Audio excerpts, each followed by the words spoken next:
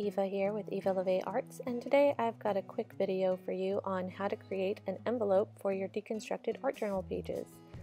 I'm going to start with a pink piece of 12 by 12 pattern paper since we are celebrating Breast Cancer Awareness Month, and I'm going to cut it down to 9 3/4 by 9 3/4.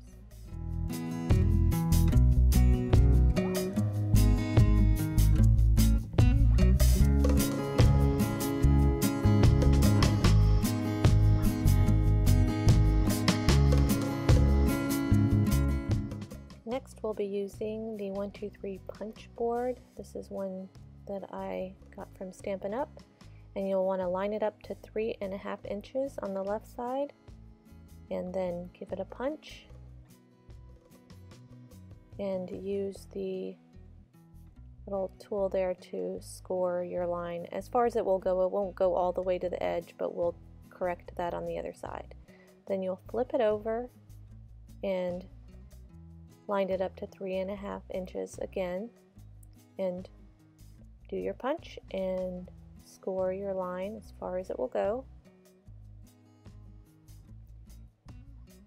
And then we'll turn that so that the two little notches are on your right, and you're really just going to line up the punch and then score the line.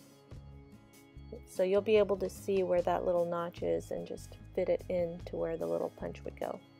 Then we'll flip it over and do the other side at 3.5 as well.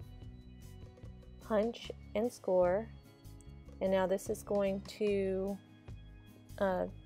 follow the line that was already there. And then flip at 3.5, punch and score the other side of that line that was already there. It's okay that they don't, that the scoring line is one way and another way on the other side, if you know what I mean. And then you'll flip it and do the short side, score that short side as well. Just lining it up like we did before. And there you have the pattern that we can now just fold in those short sides and filled up the top or bottom. And then what I do is use a pencil to mark where I want to cut it. I don't really like having, you don't have to do this, but I just don't like having that little flap up there. So I just line it up on my paper cutter and cut that little edge off. And then I'll take my mono adhesive, or you can use any kind of Elmer's glue or any adhesive you have that's permanent, and put a line there to close up the envelope.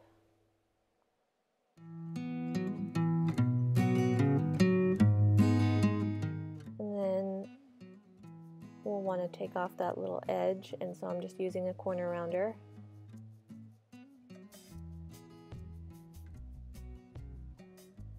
And there you have it. This envelope will fit your 4x8 deconstructed art journal pages perfectly. I'll show you one here.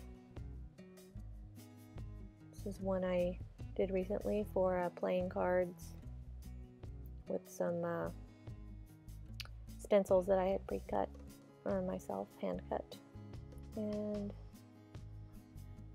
fits in there just like that. Pretty easy. A great way to make use of all that pattern paper that you've got. And if you'll just give me a thumbs up if you like this video, and don't forget to subscribe. If you have any questions, feel free to leave them in the comments. See you again.